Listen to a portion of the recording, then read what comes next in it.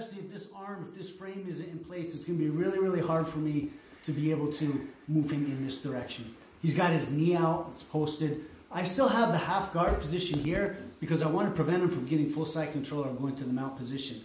What I'm going to do is I'm going to take this hand, I'm going to go right here into the pit, to the armpit. The other hand is going to come up and it's going to grab on the inside of the neck. I open my legs.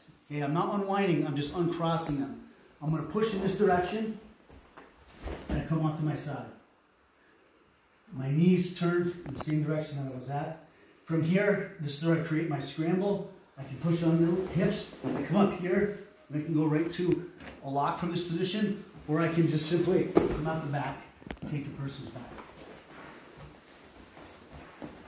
So I'm taking the direction that I would normally want to go, which is, if I can, I want to be off my back, right? I want to be on my side, I want to be framed up, I want to be in here.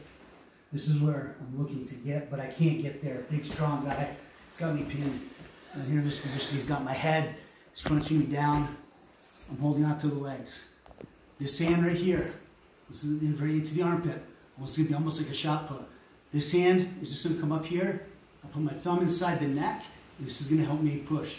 Now, the thing is, I don't push. I want to go to the left. So I'm not pushing him up this way. I'm pushing this way. In order to do that, I'm opening up my legs. See my feet? Come from this position. Put on my legs. I can bridge now. Push. He's going to use that hand to base. It's exactly what I want. Alright? It's exactly what I want. So he's going to come here in this position. My hands stay straight, but I want my hips to scoot out. Scoot. Foot can come here. Okay? Push. Here. Or pin. Come right up to the back.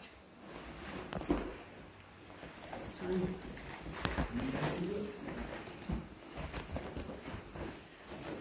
Right here, so really put a lot of pressure. Shoulder, exactly. Shoulder pressure down here. Really, really hard for me in this position. Really, really uncomfortable.